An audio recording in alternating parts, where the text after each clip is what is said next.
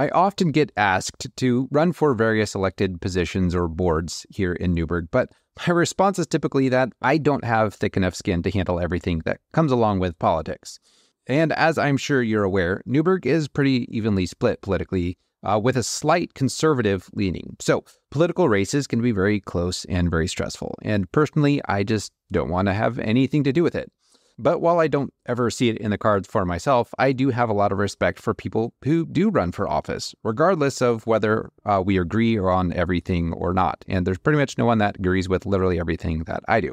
So that takes us to today's episode with Newberg Mayor Bill Rosacker, who took the position of mayor earlier this year. So we'll be talking about what it was like growing up in Newberg, what ultimately made him decide to run for mayor, along with topics like homelessness, civility, SDCs, which are different utility fees here in Newberg that everyone wants to be lower, and also the vision for the future of Newberg. Hi, I'm Daniel Roberts. I'm a local realtor in Newberg and a member of several organizations in Newberg where I get to interact with some really amazing people and share their stories on this podcast. I also have the Living in Newberg YouTube channel, which is all about what it's like living in Newberg. So if you like these podcasts, then you'll probably enjoy that channel as well. I love this town. I love helping people move here, and I love helping people learn about our amazing community. And I do this podcast because I want to share all the great organizations and people who make this town the great place that it is. And that's the heart and soul of this podcast, to share stories of hope and generosity in Newberg and the surrounding area to help people be inspired, get involved, and ultimately have hope for our future. So I hope you enjoy today's conversation with Mayor Bill Rosacker as we talk about Newberg. All right, well, Bill, thank you for joining me. It's fun to finally have a sit down and talk to the new mayor of Newberg. Well, thanks for having me. It's a pleasure. Yeah, I look for opportunities to talk to the citizen. Yeah, It's a great opportunity. I appreciate it. well, last time I talked to the mayor was Rick Rogers, who I know you guys ran against each other in the last election, and now you're the mayor, and so you'll come with a different perspective on everything. So I look forward to sharing your thoughts and everything with our town. But you grew up in Newberg, right? So tell me how things changed in Newberg since you were a kid to now. Well, I mean, I'm an old guy, so I moved here, I think it was in 1964 on my 4th birthday. So when I was a kid, of course, I was involved in shooting sports. I was a member of the 4-H rifle team, and we had our own animals. I grew up on 10 acres just outside the city of Newberg, and we had our animals from 4-H and FFA and all that good stuff. The way that the town has changed is, population. You know, when I first moved here, I think the town was about 6,800 people. Oh, wow. Okay. And we are over 25,000 now. So as you can imagine, things have changed. You know, fields that I used to play around and hunt pheasants on are now, for the most part, housing. And, their neighborhoods. And, just speaking of that particular article, when I was in high school, a lot of people came to high school with rifle racks in the back window of their pickup. And sometimes, those were used in the evening, and people actually had rifles. And of course, nobody ever worried about stealing them or getting them stolen. And there was a lot of trust in those days. People assumed that people were, trying to do good.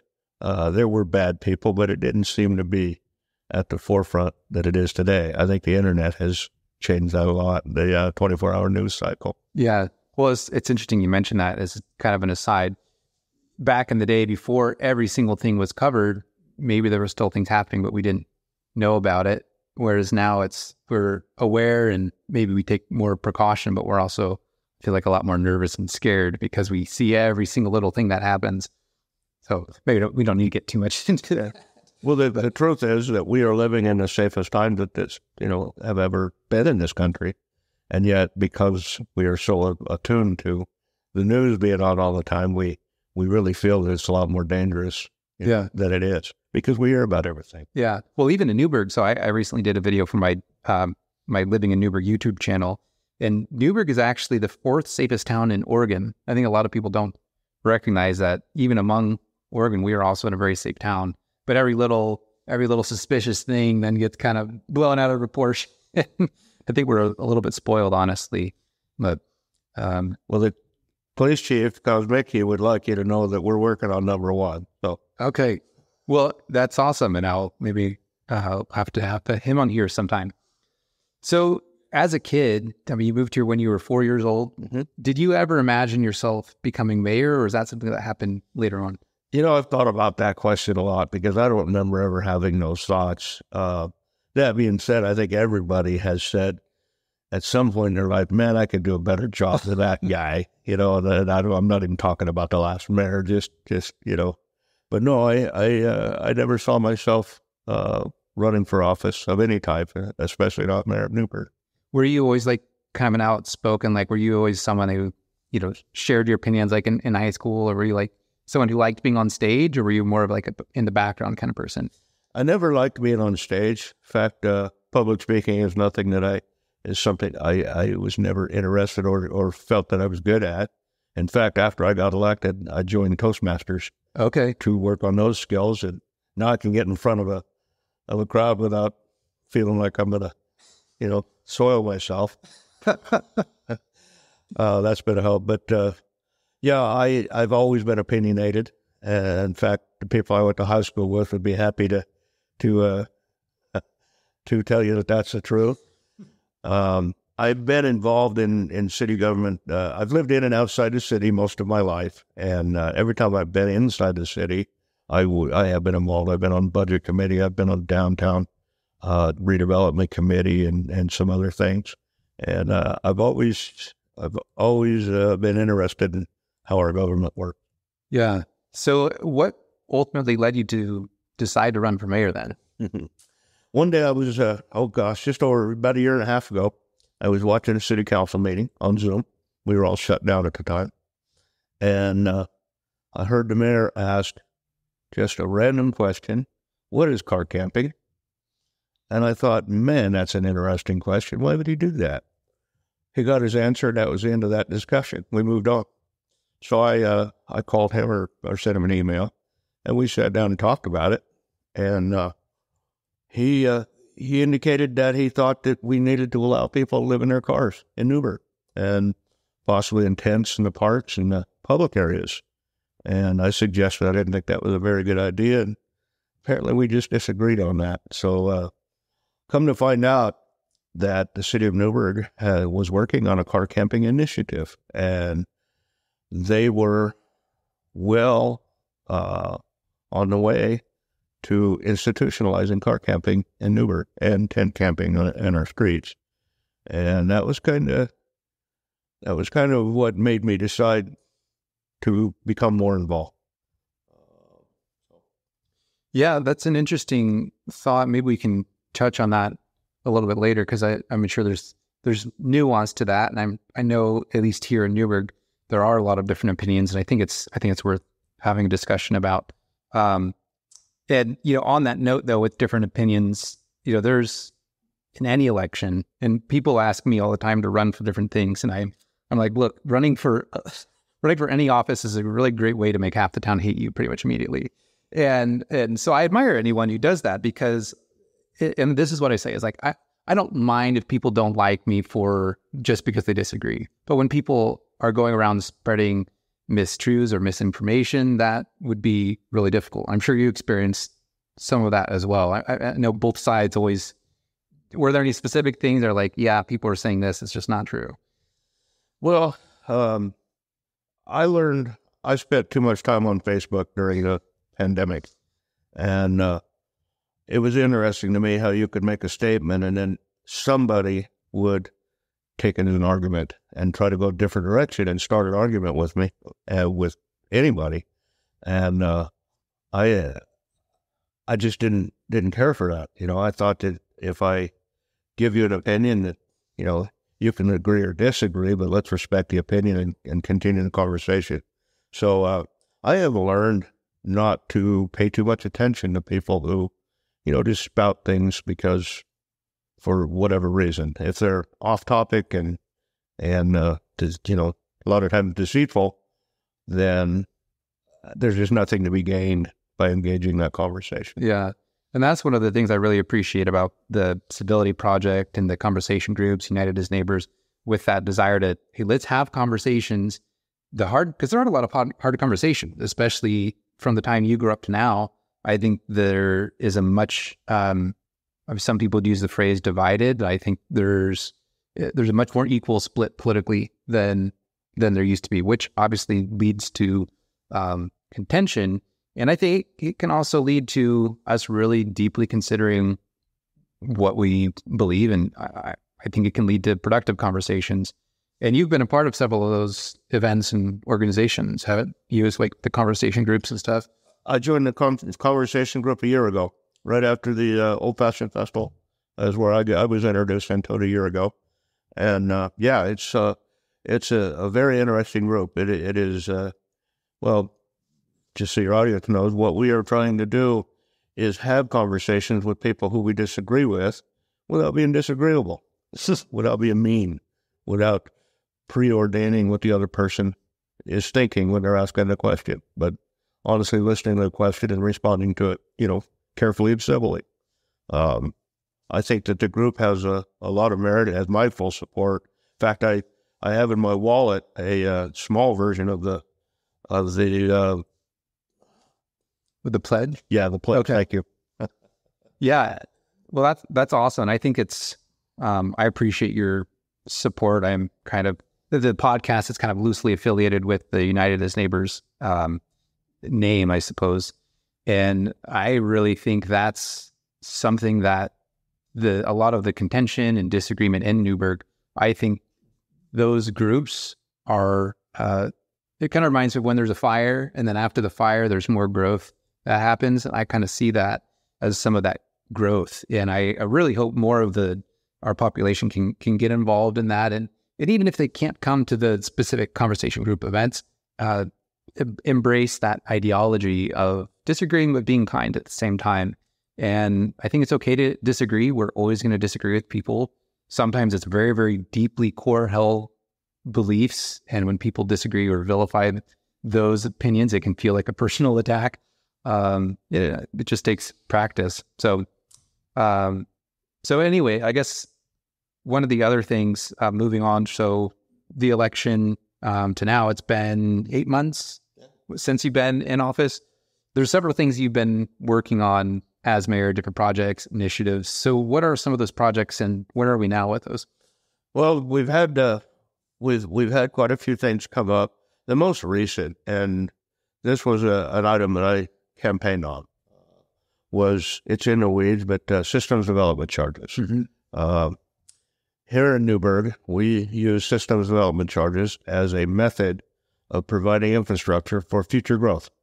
Roads, highways, roads, sewer, water, and wastewater, stormwater, I should say.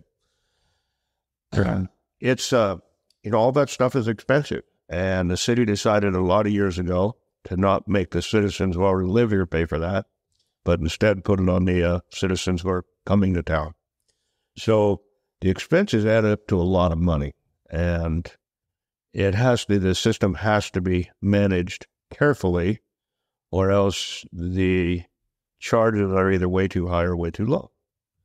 And it's a very complicated system. It has a lot of moving parts, and up till now, we didn't even own the process. We would have to hire a consultant. Interesting. I didn't know that. And so because of that, they didn't update it very often. They just gave it automatic increases based on a construction manual out of Seattle. Last year, the increase was 11 point something, as I remember. And we, the city council, said, wait a minute. And we wanted to change that. And the staff pointed out that you can't change it. It's in your ordinance. So we began a process in August. We sat down with a very good group of Newberg business people, residents, and also staff and city council members. There are 3 city council members, Molly Olson, myself, and Mike are on that committee, or were on that committee. And we started out by learning about the process. How does this happen? Where do these charges come from? By the way, the SDCs on a new house right now total about $40,000. So it's insane. So me in real estate, you in building, understand that when we talk about affordable housing, it's essentially impossible if you have so many charges and permits just to build the darn thing. And you can't make an affordable house because, that on top of labor costs and material costs. So I'm sure you felt that quite a bit in your construction, and many people in the industry. So I think it's helpful to know. And I've heard a lot of people complain about it, and it was always just kind of this it's a bummer, but it's built in there and it's really hard to do anything about. So it's interesting to hear. So, okay. So right now it's about 40,000 for new construction. Yeah, it's about 40,000, roughly, give or take. And of that, about $9,500 is park and rec fee. So we have nothing to do with that. The park and rec has to maintain that park. So we're looking at about $30,000, a little under $30,000 for the city's portion. And you brought up affordable housing. That is huge. We want to figure out a way for especially single parents, moms and dads, to be able to afford a house to raise their kids in.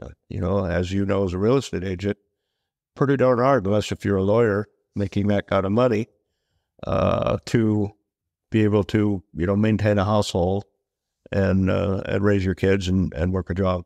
So the answer has to be, that we have to find a way to provide those houses. And one of the things that I intend to do is to build smaller homes.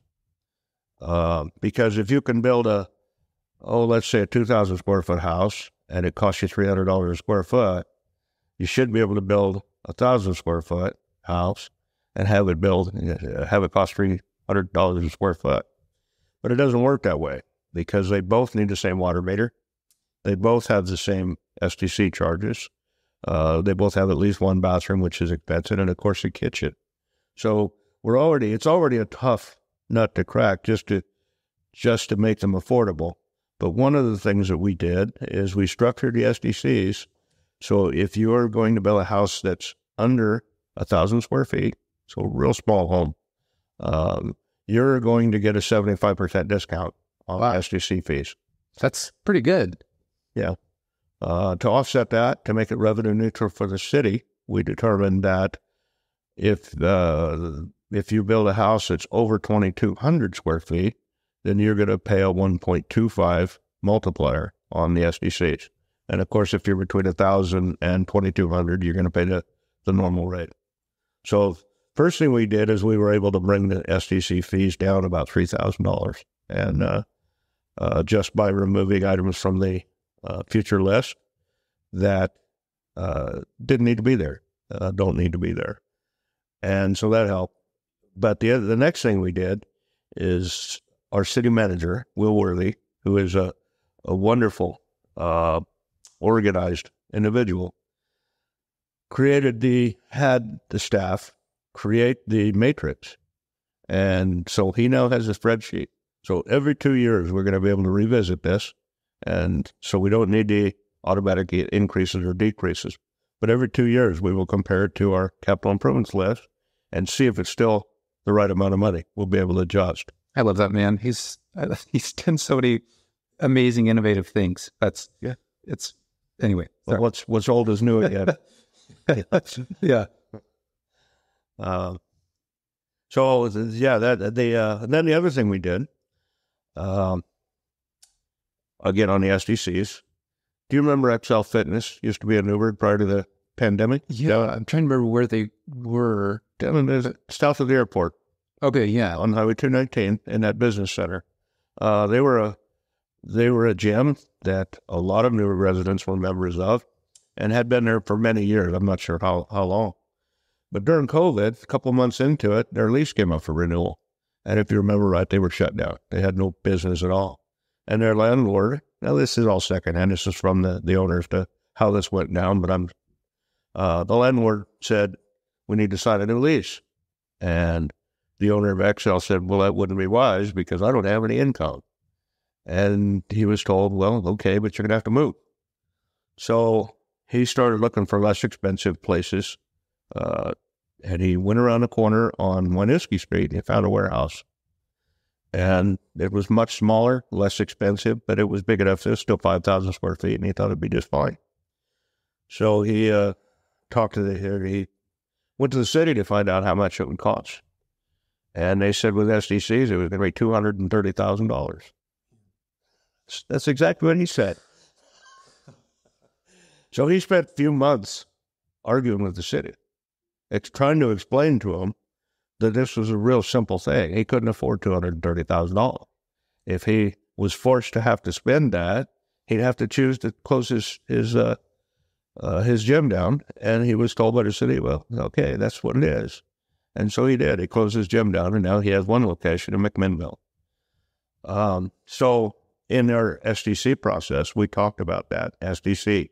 And I know several people who looked at doing business in Newberg and got the same sort of answer, and they just went away. In fact, I was one of them. After I shut my framing company down, I thought, you know what? I'll get a food cart and I'll start selling breakfast burritos. So I called the city of Newberg, and this was before I was mayor, before I was running, and I asked them, how much would this cost? And they said, $34,000. And I said, do you have any idea how many breakfast burritos I'd have to sell just to gross $34,000, let alone net? And they said, yeah, it didn't matter. That's what it is. So as we were looking at the SDC fees in the committee, we said we wanted to eliminate that change of use SDC. And the staff warned us once again, as if we hadn't heard it enough times in 6 months of looking this over, that we have to make sure we're paying for infrastructure. So I asked the question, how much does the city make on this particular SDC? Well, the answer wasn't available today, but I can call you tomorrow. So one of the other members, Bubba Kay, looked at me and he said, I'll bet it's zero. And I said, yeah, I'll bet it is too. Sure enough, the next day we got the email from our engineer, and she said that it was easier to do than she thought because it was zero. So we're able to eliminate a fee that is driving business out of town completely, and it won't cost the city a nickel because nobody's ever paid it. So all those vacant businesses downtown are probably vacant because somebody has looked into renting them and found out that there was a big, huge systems development charge fee, and they said, no, thank you. So the Chamber of Commerce at our last council meeting came and Merrill Kunkel and thanked us for changing that SDC because now she thinks that we will be looking forward to filling up those vacant, storefronts in Newberg. Wow, that's awesome. Yeah, it's kind of exciting to be a part of this. Kind of makes me wonder why I had to come along to ask that reasonable question. You know, it's interesting, and that's kind of this thing of there's always different priorities and values, and some things are, just an example with, I guess when this is published, it'll be the recent cleanup on Rogers Landing. So you're part of the Morning Rotary Club, right? I am. I don't know if you'll be joining us down there, but there's a big cleanup project. And it just took looking at it, and I realized, why has this not been cleaned up? Like, this could be so amazing. This could be a much better spot. And it just turned out no one had ever asked a question. Or sometimes people maybe ask the question, but then what's the next step of saying, okay, let's do the hard work of doing this? My guess is because it hit you in a sore spot, being on the receiving end of some of those things, both as a business owner and as construction. There's a pain point that was enough to say, hey, I'm willing to make this happen. Whereas for most people, it's going to be, oh, that's unfortunate. That's that. So I think it had a special place in your heart in this form of a sore spot, not being able to do business the way you wanted to. Well, I think that's very insightful. Same with you and Rogers Landing.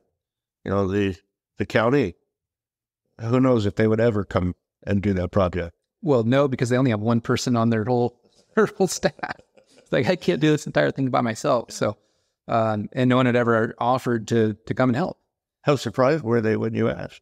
I don't know if they were surprised, but they were very pleased. Okay. They said, that sounds amazing because, yeah, we know it needs help. And I mean, CPRD here, and sure, there's a lot of expenses that get put into CPRD, but they also do a lot in terms of parks and all this stuff. With the county park system, there's not a priority given to parks. So that's why, if that was run by CPRD, it'd be a very different place. But without getting too much into that, yes, they were very, I'd say, pleasantly surprised, probably. Right.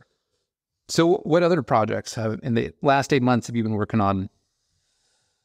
Oh, boy.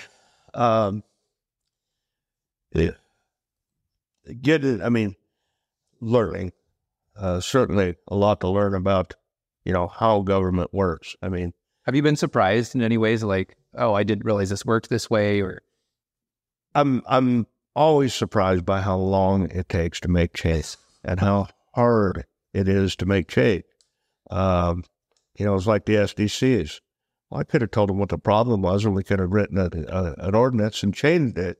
But no, we've got to go through a process that takes 6 months, and that's just to get us to the beginning. Now, these changes we're trying to get done by next year, April 1st, which is when they'll be implemented. That's when the new budget year starts. So for planning and building. So yeah, the amount of time and effort it takes to change amazes me. Always has amazed me about government. But we're let's see. Other thing,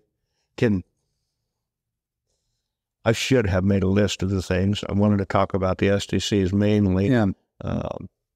Well, we can probably come back to some of the other things, but one of the points you made, one of the things you, I think one of the things that kind of first made you think about running for mayor was the whole point of car camping. Mm-hmm. And it's interesting from my own personal standpoint, not that I've camped in a car, but from volunteering at a local organization called Love Inc., we see a lot of people who have been car camping, and a lot of it is like what you were saying, like a single parent who, whether there was a divorce or it was an abuse situation and they had to leave, and now they can't afford to stay anywhere for many, many different reasons.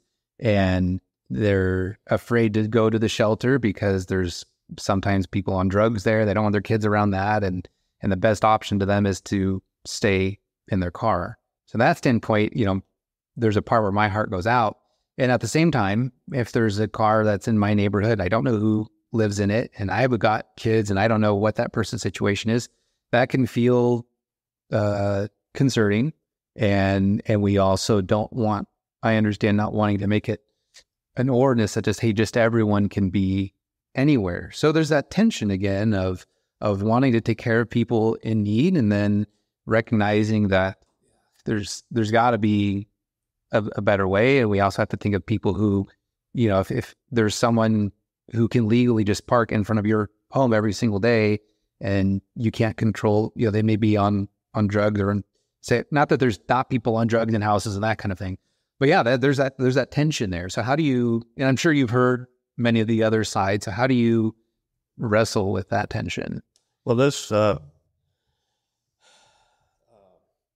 first of all, because of Measure 110, we have people coming from all over the country to the West Coast, Oregon, Washington, California, because they're allowed to use drugs without being harassed.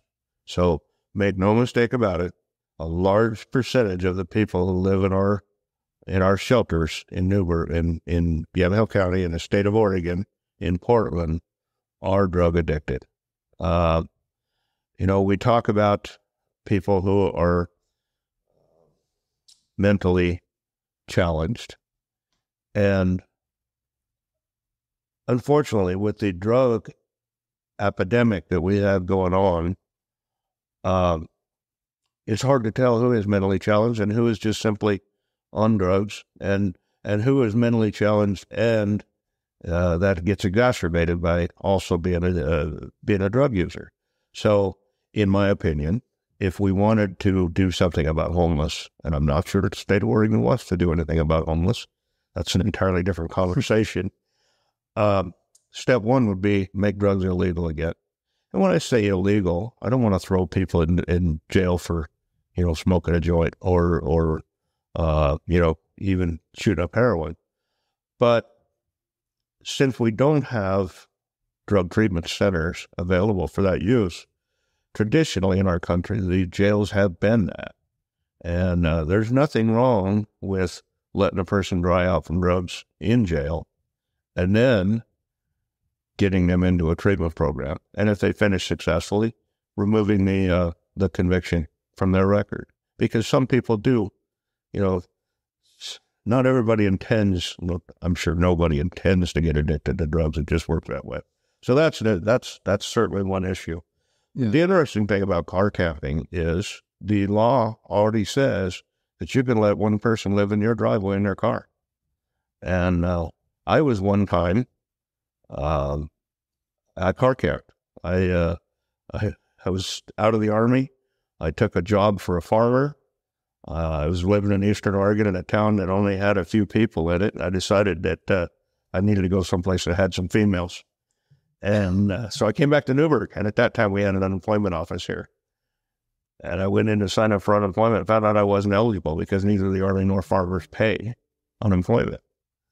So anyway, long story short, I ended up car camping. I found a friend who lived in an area of the country that actually had some jobs available. And he let me live in his, actually sleep on his couch, but my possessions all were in my car for 2 weeks. And I was motivated during that time to find a job and to get out of that situation, which I did. So there's certainly some benefit to allowing people to car camp. And like I said, you can let somebody car camp in your driveway. It's perfectly legal. And, that eliminates all that.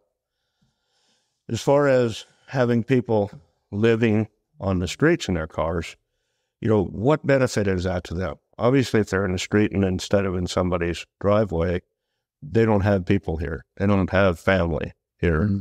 Or, for whatever reason, there's nobody here that can help them get out of that situation. So by allowing them to live someplace in the street, whether it's in a car or on a tent, in my opinion, you're not helping them. You're only enabling them. And they don't need to be enabled that time. They need to be helped. You mentioned Love Inc. Love Inc. is a wonderful organization. And the best thing about Love Inc. and Habitat for Humanity, as far as that goes, is they require personal responsibility. Mm-hmm. They don't give you anything and just to give it to you. And unfortunately, with the people who are living in our shelters and the people who are living on the streets in our state, they're given too much. I'd like to point out to people that when they see homeless people here in Newberg, they're not panhandling. And the reason is they don't need to. They have money in their pocket from other sources, all of them, derived from your tax money. So we want to help people. Our hearts are in the right place. Everybody who is trying to help homeless people has their heart in the right place. They want to do the best thing. But unfortunately, enabling them to live in circumstances that are outside the ordinary are probably not how we help them. Yeah. So, in my opinion, we need to use organizations like Love Inc., who have the training and the expertise and know how to help people and help them up, not just help them out. Yeah.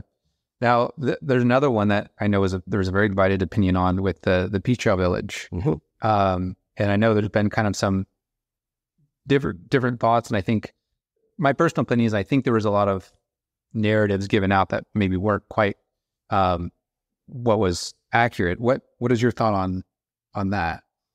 Well, I don't know if you know this or not, but I was one of the chief petitioners on the Kids Not Camps petition, which was started because my interest was that I was fighting the car camping initiative in Newberg, and the folks who wanted to stop the Peace Trail Village from building a transitional housing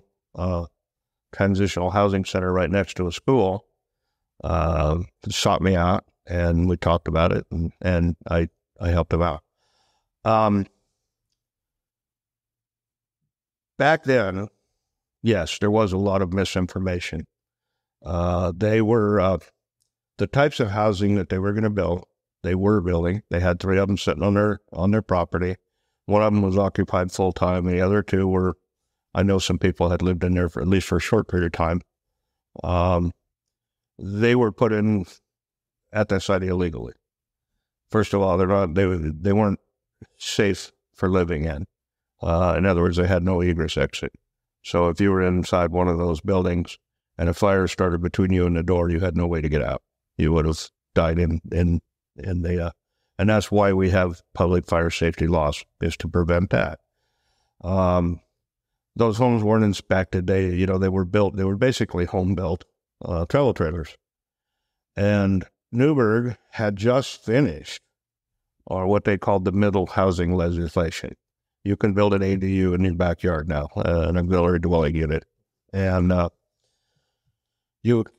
But the 2 things that they did not allow in Newberg, they did allow tiny homes, cottage clusters, duplexes, triplexes, quads, and it seems like I'm leaving something out, but what they specifically did not put into it was tiny homes on wheels and travel trailers. And the reason is they're not safe. They're not designed for somebody to live in full time. So anyway, when I became aware, because there was an article printed that showed what they were doing up there, I went up and I drove up there and I saw it.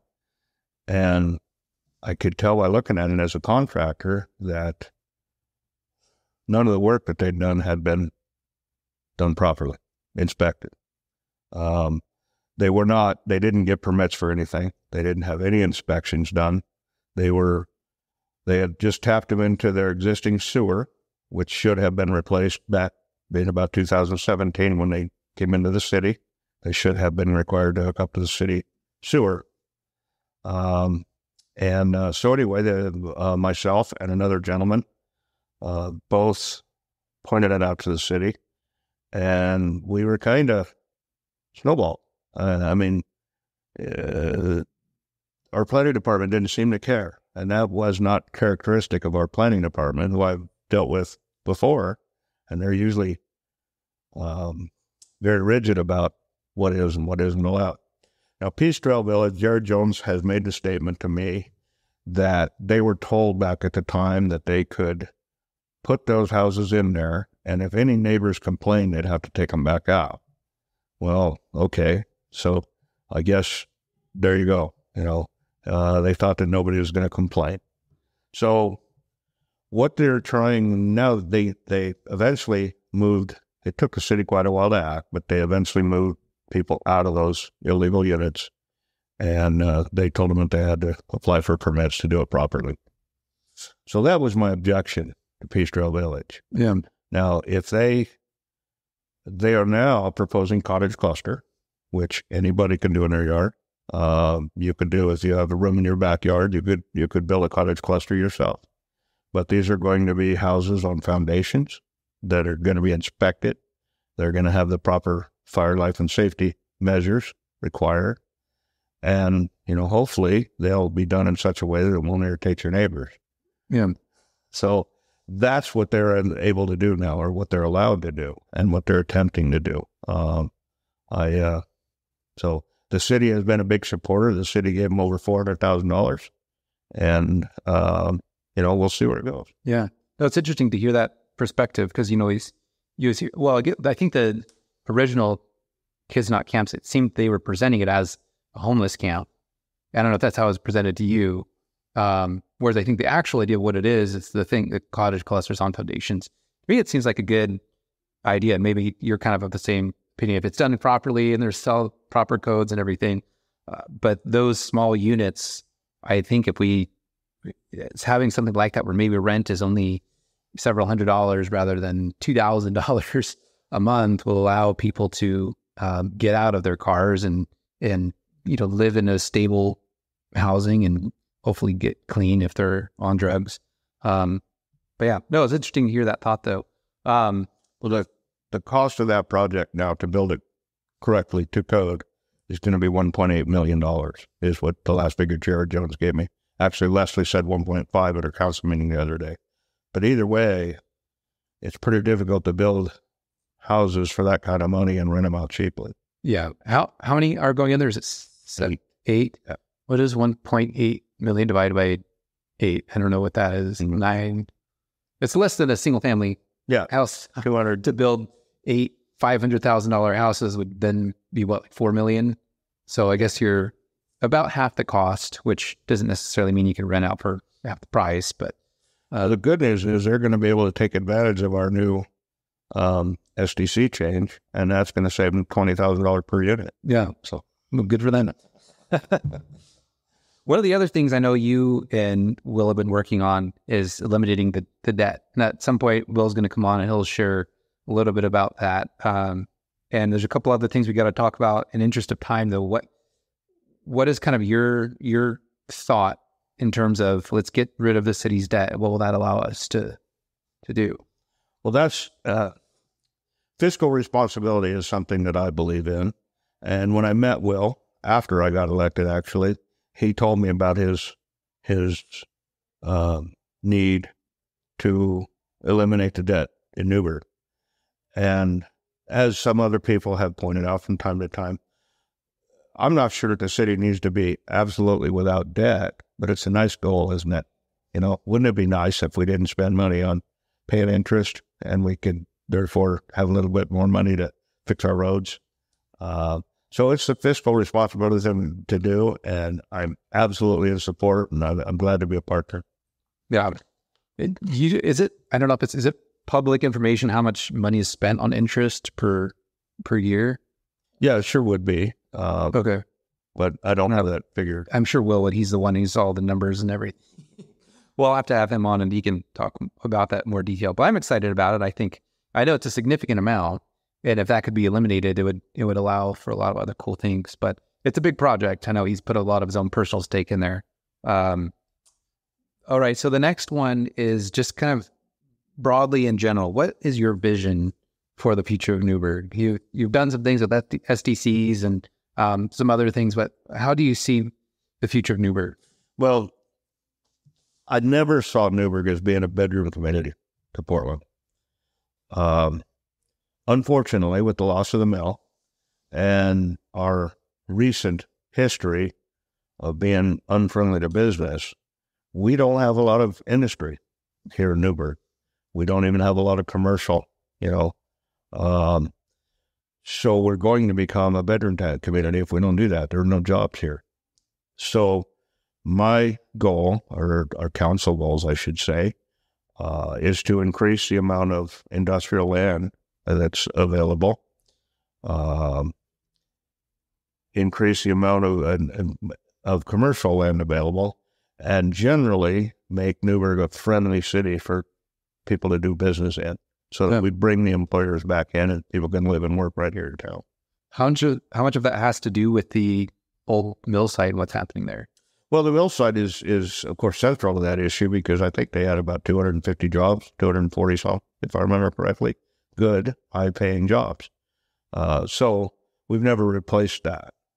So ideally, we would find some businesses that would not only replace that, but add some more jobs than that. And, that's a very realistic goal. Yeah. It's a good piece of property. It's in a good location. It has excellent access to I-5 south of Newberg without going through any towns. And so there's no reason why we shouldn't be able to get a good employer. And I think changing the fee structure so that we are competitive will make it possible for that to happen.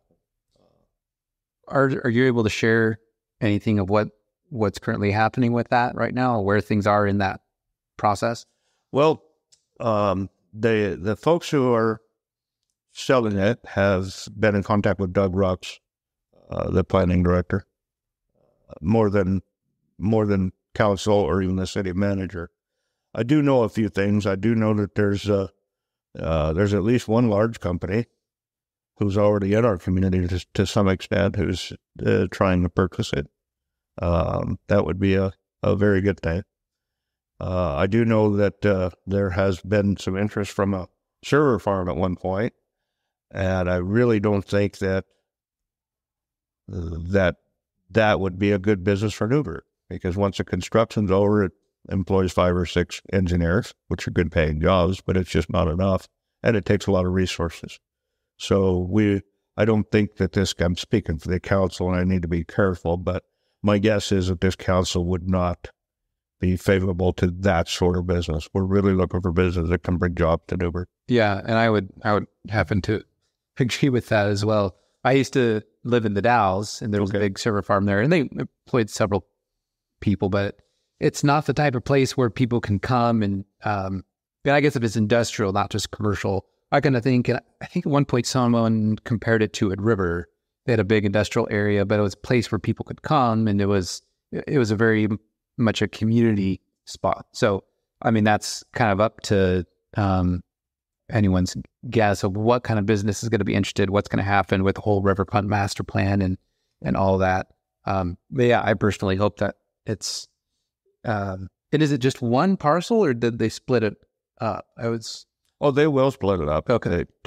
Yeah. You don't have to buy the whole thing, I'm sure. I'm guessing. Okay. I've not had that conversation, but yeah, I'm sure they'd be happy to sell to multiple. Do you have any guess on what kind of timeline we're looking at as when these kind of things might happen? Because they finished last year, they finished the final demolition. My understanding is they're maybe still doing some environmental cleanup, and then from there it'll be ready to set and build. I think that they're just about full scale trying to market the property at that point. So, you know that world better than I do.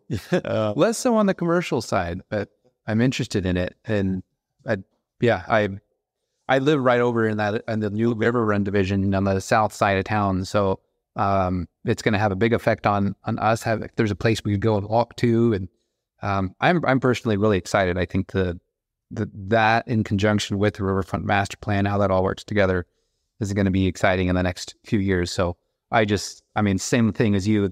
Everything takes so long. I wish it could be next year and not, hopefully it's not another 5 to 10 years, but we'll see. I would bet that it's going to, I would bet you're going to see at least one major purchaser, hopefully before the end of the year, but certainly within a year. Oh, wow. And then, of course, depending on what they're proposing, there's a lot of time in construction. It's sure permits. Oh. Yeah. Well, what's the message that you want to give to the community as mayor? Well, I would like folks to understand that the state of Oregon has deemed that our cities are going to be much more dense than they have been in the past. And I'm not necessarily a big proponent of density, high density, but that's what we have to deal with. The House Bill 2001, I think, which was authored by Tina Kotek, who's now our governor, and is law now, states that any place that you can build a single-family residence, the city has to allow them to put in a tiny home, a cottage cluster, a duplex, a quad, a fourplex, and even with a Type 3 review, multifamily. So wherever you live, not so much at yours, your lots are narrow and long. Basically already a cottage cluster. Yeah. But if you live in a more traditional neighborhood in Newberg and your neighbor's house burns to the ground or puts it on the market, somebody could buy it and put high-density housing next to you. In fact, there's a lot on North Crater that has been available for some time.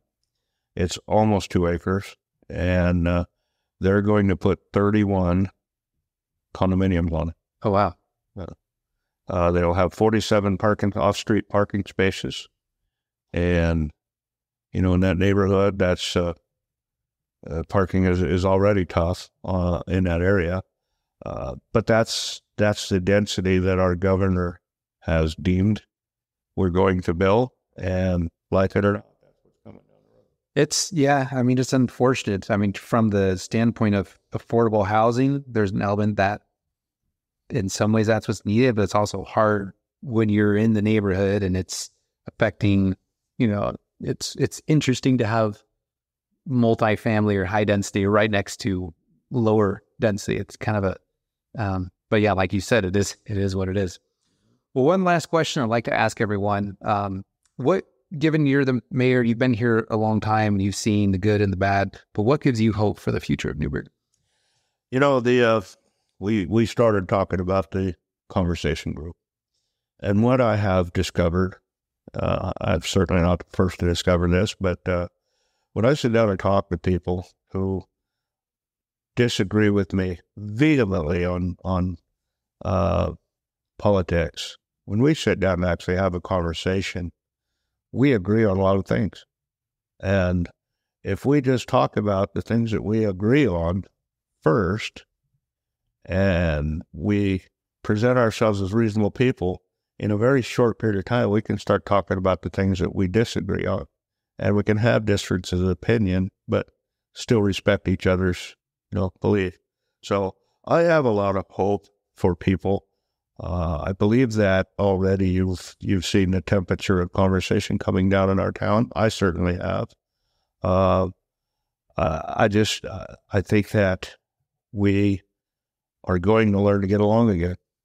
We don't have to change our point of view. We still can keep our closely held beliefs, but if we respect the other people, then the truth is we agree on a lot more than what we disagree on. So that's...